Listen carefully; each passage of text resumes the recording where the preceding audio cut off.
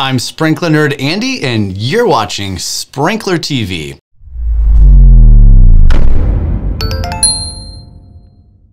Today, we are going to review the 5 basic components to any automated lawn sprinkler system or automated irrigation system. Sprinkler systems, irrigation systems, they're kind of one and the same. Typically for residential purposes, they're called sprinkler systems, and for commercial applications or agriculture, they're referred to as irrigation systems. But if you hear a sprinkler system or an irrigation system, typically they mean the very same thing. So let's start with the water source. Every irrigation system is going to require a water source. It could be coming from a well, or it could be coming from a municipal source. Those are the 2 most common water sources. And the first component that we need to mention, component number 1, is the Backflow Preventer. I'm going to show you my screen here. This device is known as a backflow preventer, and what it does is it prevents cross-contamination from water being applied in the landscape to water entering either your home or entering your well.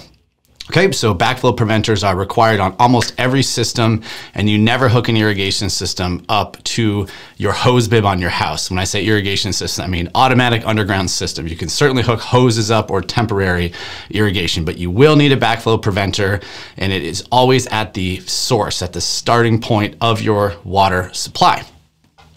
Next component, component number 2, is a control system, a control box, also known as a timer.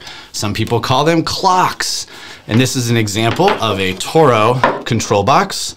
These timers, controllers, clocks come in various shapes, sizes, zone counts, manufacturers. Some are more sophisticated than others. Some you can connect to the internet and operate with your smartphone. But the basic idea is that all your programming is going to go into the controller, and the controller is going to send a 24-volt electrical signal to the valve, which we are going to talk about next, at scheduled time. So if you want zone 1 to come on at 9 a.m. on Wednesday, all that information is entered, programmed into the controller, and at that specific time, the controller will send 24 volts down the wire path out to the valve in the landscape. So let's go ahead and talk about a valve.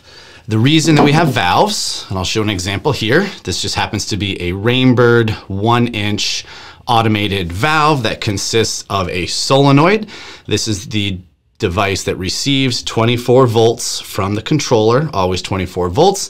And there's actually a pin inside here that lifts. And when the pin lifts, it actuates a rubber diaphragm that allows water to, in this case, water to, I had it right, water to flow through the pipe like this, okay?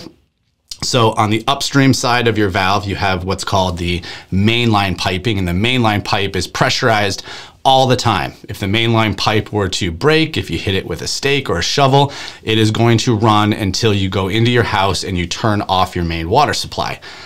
Piping on the downstream side of the valve is only pressurized when the valve actuates. And the reason that we have a valve, and this is referred to as a zone valve, is because it is nearly impossible, actually it pretty much is, it's always impossible to water your entire landscape all at once. You cannot turn on 15, 20, 30, 40, 50 sprinklers at the same time because your water supply is not large enough to feed all of those sprinklers at the same time. And a great analogy would be if you flush every single toilet and you turned on every single faucet and you turned on every shower in your house, you probably wouldn't have enough water, and you were doing the dishes and you had your washing machine on. There's just not enough water to activate every one of those appliances in your home. And an irrigation system or a sprinkler system works the same way. You're going to zone these smaller, and you're going to then activate them one at a time. Zone 1 will run for a certain period of time, then zone 2, then zone 3, and you can program this information into the controller. So instead of watering your whole yard at once, you're going to water sections of it at a time that are controlled by the valve. And the valve has a 24-volt signal, and it opens and allows water to enter the pipe. And when water enters the pipe, it moves to sprinkler. And there are 2 types of sprinklers that are most common. One is a spray type sprinkler. This happens to be the Rainbird 1800 model, very popular sprinkler. And they use what's called a spray nozzle, and the key word being spray. And a spray nozzle distributes water in a fixed pattern all the time. So if it's a 45-degree nozzle, you'll have water spraying in 45 degrees for a certain distance, let's say 10 feet. Then you could have a 90-degree nozzle or a 180-degree nozzle or a full 360 nozzle, and then it will spray for that same distance, 10 feet, 12 feet, 15 feet, etc. Generally, spray heads are used for areas less than 15 feet. So tight turf areas, smaller bed areas. And when we exceed 15 feet, then we're gonna move to another type of sprinkler that's known as a rotor. And a rotor, this one is the Hunter PGP, another very popular sprinkler. A rotor just has one nozzle in it, and then it rotates back and forth. So you can set this arc angle for whatever degrees that you want, and you can interchange the nozzles to change the amount of water and the distance. So rotors are typically used for areas that are greater than 15 feet. And then a rotor has a 3/4 inch inlet. This may be too much information for you, but a rotor has a 3/4 inch inlet. And then a spray head, this just example here, has a 1/2 inch inlet. And keep in mind, you never want to put these two types of sprinklers on the same zone. You want to have one zone of spray sprinklers and a different zone of rotors because they have different precipitation rates. So you do not mix and match these on the same zone.